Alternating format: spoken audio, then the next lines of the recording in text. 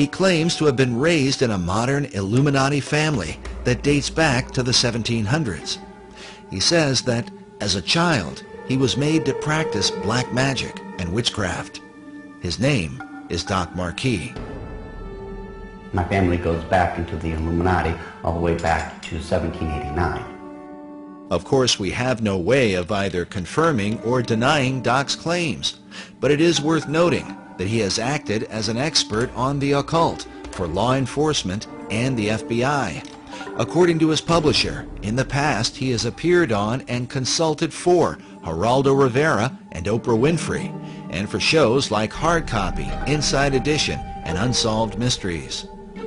Doc has been a Christian since 1979, but he says that part of his upbringing in a family that worshiped Lucifer was to be taught about the secret Illuminati symbols of the dollar bill, and that understanding them begins with the Rothschild dynasty. Meyer Amschel Rothschild had made a very interesting and profound statement. He said, "Allow me to control and issue the money of a nation, and I care not who writes its laws." And he was right. Meyer Amschel Rothschild is called the founding father of international finance. In 2005, Forbes magazine ranked him 7th on their list of the 20 most influential businessmen of all time. All this happened back in 1776, and this was during May 1st and shortly thereafter.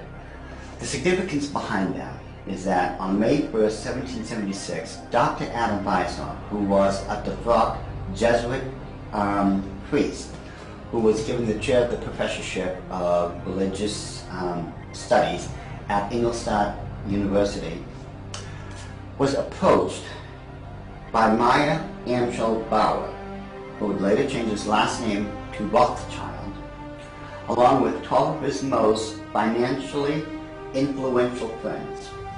They knew Weishaupt at that particular time was not only a genius when it came to the occult world, but Weishaupt also had an axe to grind, because it was the Catholic Church that just recently defrocked him.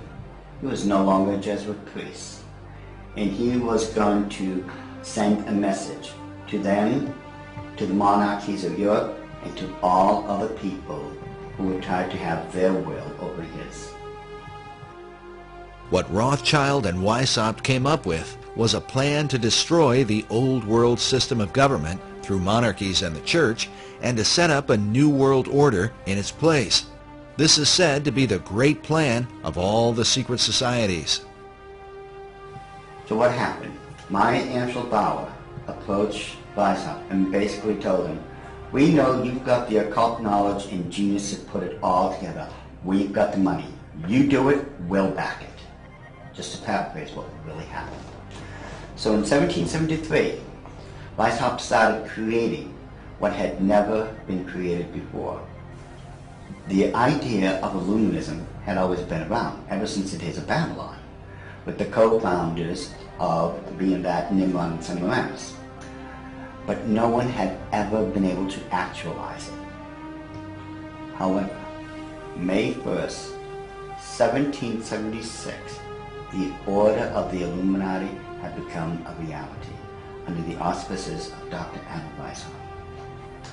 Now, like other nations, orders, countries and such, they have their two great seals. The Order of the Illuminati does. Those two seals can be found on the back of a $1 bill. People mistake those to be the two great seals of the United States of America. They are not. Those are the two seals of the Order of the Illuminati. And I'm going to explain it to you. In order to understand the seal itself, we have to first take a look at every single thing that composites it. We look at the first part of it on our left, which would be the truncated pyramid one. Above it is a 13-letter Latin expression that says Annuit Corruptus, and directly underneath the base of the pyramid is a 3-word Latin expression, which is Novus Ordo Seclorum. If you were to look up the word, let's say work, in the English dictionary, you're going to find at least 50 different meanings for it. It is the same thing in Latin. Different words have different meanings. They have more than one meaning. The word seclorum, one of the definitive meanings is secular. Something that is secular is of the world. So it is proper, very proper, to translate the bottom as New World Order, the Novus Ordo Seclorum. The whole of it is saying, announcing the birth of a new world order. This would be Dr. Adam Weishaupt himself, the very first head of the Order of the Illuminati. It was Weishaupt who had himself come up with a 7-part plan to create what he called the Novus Ordo Seclorum, or the New World Order. This is the person responsible for it. The interesting thing about the front of the dollar bill is that there are 4 huge ones. There is one in every single corner. Now if we look at every single one of them, they each have an oval around it, except for the top right-hand one. Now if we look at this blow-up version of it, you will find there's no oval. This is a shield that is surrounding the one. Now, the reason there was a shield here is because this is very similar to the original shield that was given to the Rothschild family when Baron Meyer Amschel Rothschild had become knighted in England and received the lordship. If we look across the top of this shield, all the way to the left-hand side, it drops down and forms a crescent moon. It's a crescent moon because it represents the female goddess in the occult world. At the bottom of that shield, of that lunar moon, you will see the owl. And it's very obvious, once you take a good look at that part of the crescent moon, and it is the same Illuminati owl that is being worshipped at the Bohemian Grove in California by those members of the Bohemian Grove, where presidents, premiers, kings and queens and heads of nations throughout this world have met. You can tell just by looking at this photo, that is a 40-foot owl. It is made out of oak, and that the worshippers are surrounding that fire pit around that altar, which is easily reflected in the lake around them. This is definitely the owl of the Illuminati. The rituals performed at the Bohemian Grove are occult and idolatrous. One of them, called the cremation of care, is supposed to be a mock human sacrifice, though some suggest that real killings take place.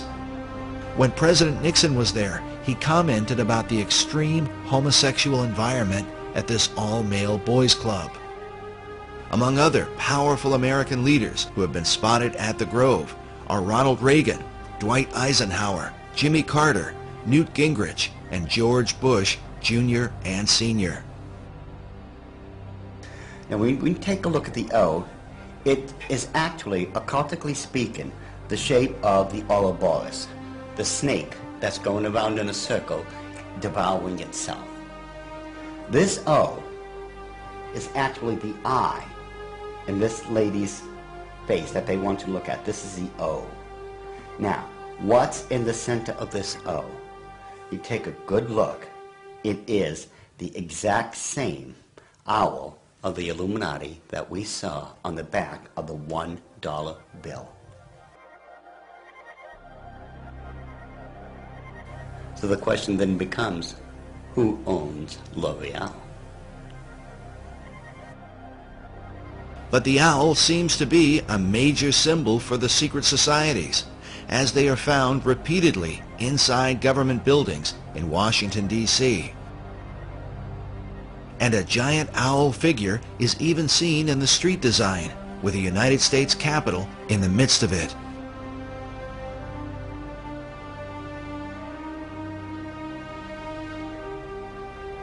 Now the Druids from the Gaelic means, Druid means men of oak. These people worshipped creation among other things, but their sacred symbol was the owl because The ancient god of magic and of the hunt was Pallas Athena. Her bird was the owl, and that owl represented wisdom. It always has. Pallas Athena was also the goddess figure who was said to inspire Sir Francis Bacon. But now look at this owl seal at the Bohemian Grove, where it says, "Weaving spiders come not here." While the line is taken from Shakespeare's Midsummer Night's Dream, could this also be a veiled reference to what seems like a spiderweb design that forms the background of the dollar bill? Are there additional secrets hidden there? Now, I'm sure you've heard of a Rorschach smear, or the Rorschach ink blot test as created by Dr. Rorschach himself. You see the ink in the forefront and everything else is in the background. This way your subconscious mind is supposed to pick up on what's on the foreground, and you're supposed to be able to tell what you are subconsciously seeing. Notice how it's very busy. Lot of intersection diagonally lines. You can't make out what's there. But let's get rid of the background noise, get rid of all the diagonal lines that doesn't belong there, and let's reverse the principle of Rorschach and take what's in the background and bring it to the forefront and see what's there. Because once we do that, we find out it's quite obvious that there is another Illuminati owl, and that it is perched on something that looks like an arrow. That is what they don't want you to see. Once you see this owl here and compare it to the other one on the left-hand side of it, it becomes very obvious that this is an owl. You can now begin to distinguish beyond all that busy signals and such that they don't want you to look through. Yet, they place there in honor of their totem bird, the owl of wisdom, which is the totem bird because their god, Lucifer, was supposed to have been the wisest of all of God's creation. Wisdom of Lucifer, wisdom into the bird, wisdom into the word Illuminati. Therefore, the chain of wisdom is followed all the way through. All right, now, did they teach you this in the Illuminati? Yes.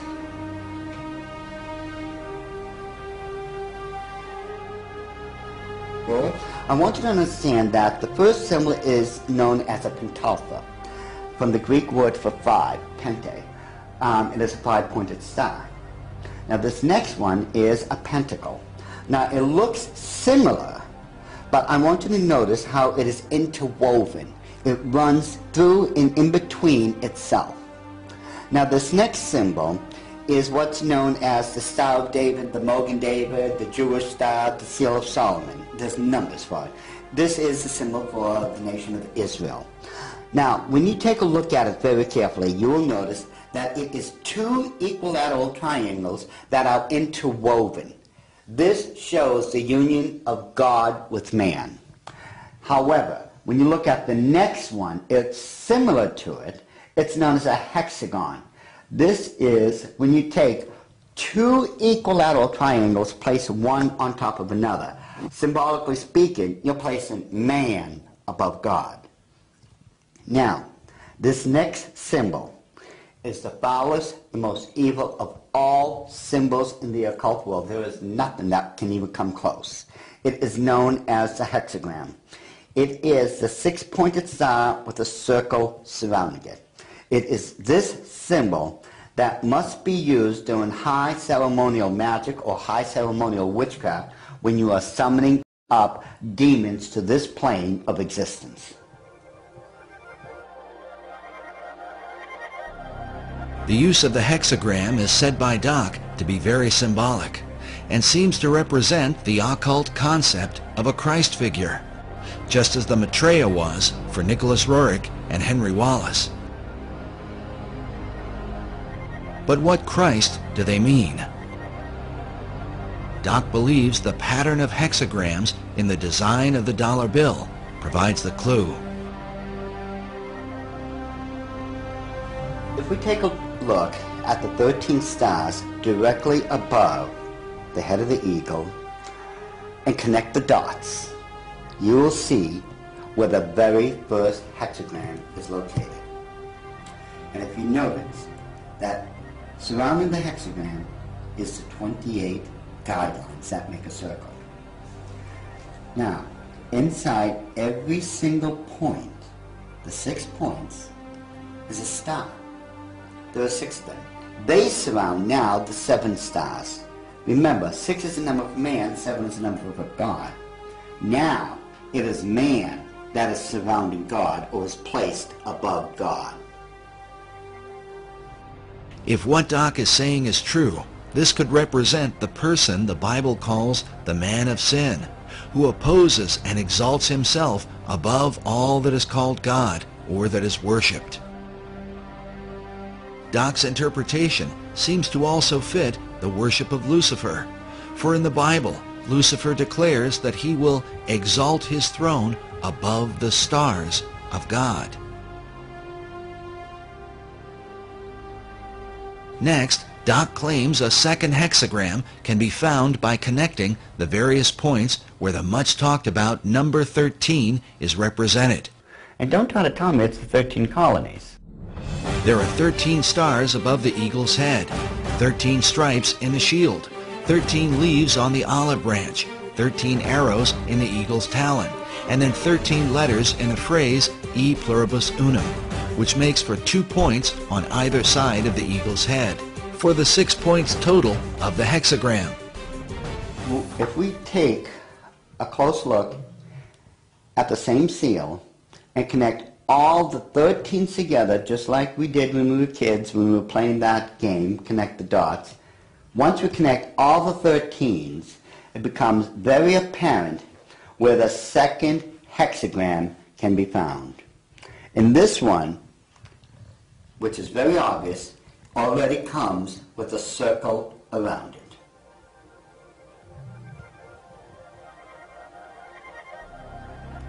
So this is the second hexagram here in figure 2.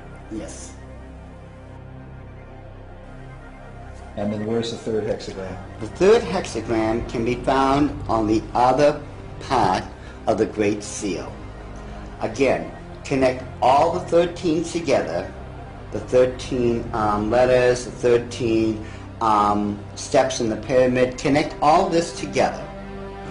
And you'll note with the circle that's already there, it forms the third hexagram.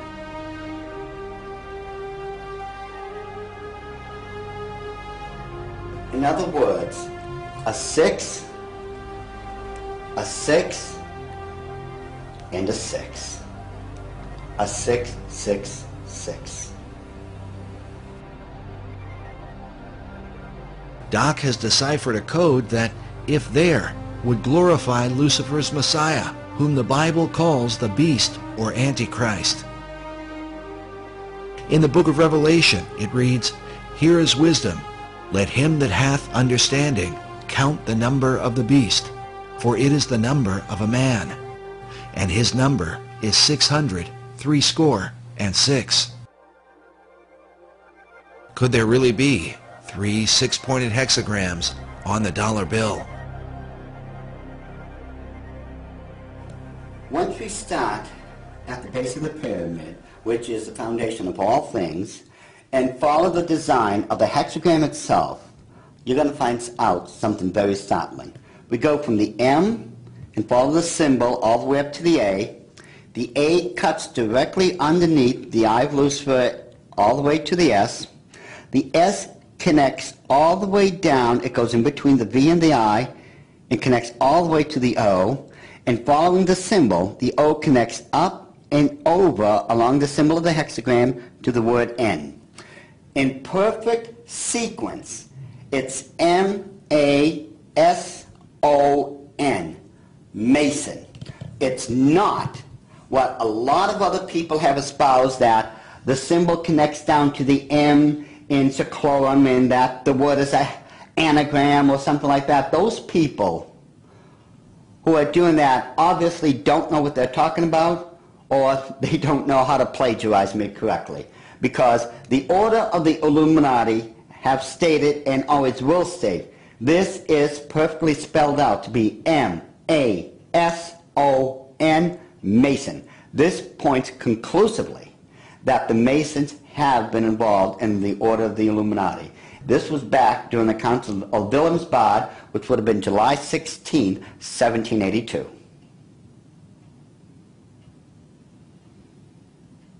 All right, so what are we seeing? Now, if we look at the bottom one of the reverse side of the dollar bill, you'll see on the right-hand side that, again, there's a lot of busy intersecting diagonal lines.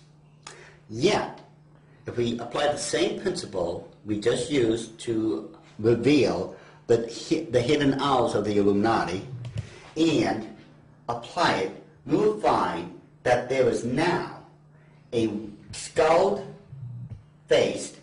winged demon.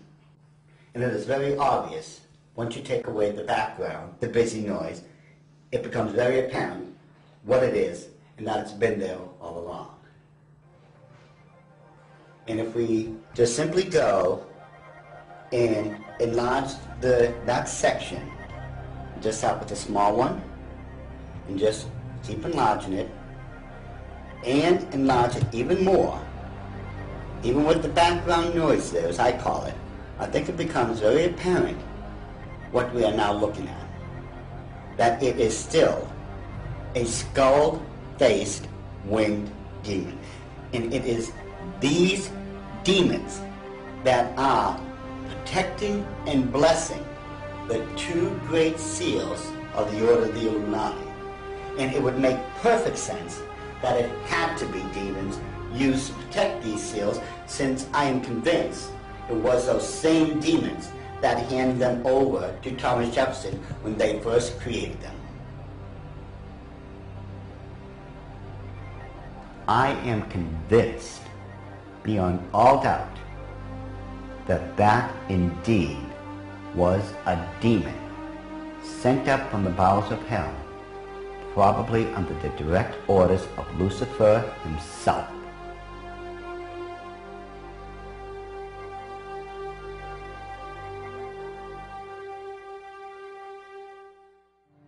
Doc Marquis makes it clear that he is no longer involved in the occult, and that since becoming a Christian, he has dedicated himself to warning others about the activities of the secret societies that worship Lucifer. I've been doing this now since the late 70s, when I first left the Order of the Illuminati, and that's when, at that point, I had become a born-again Christian. At that time, I realized what I had been doing all along. Maybe in my own way of trying to make up for what I had done, and I've done a lot of heinous things in this life, I begin to wonder if I'm not trying to make up or atone for some of those things I had done. And I know in my heart of hearts that as a born-again child of the King, my sins have already been bought and paid for. But still, there's just that part of me that still feels so guilty about everything I've done. So it could be in my own way, and I'm somewhat convinced that in my own way, I'm still trying to make up for all those crimes I was guilty of when I was in the Illuminati.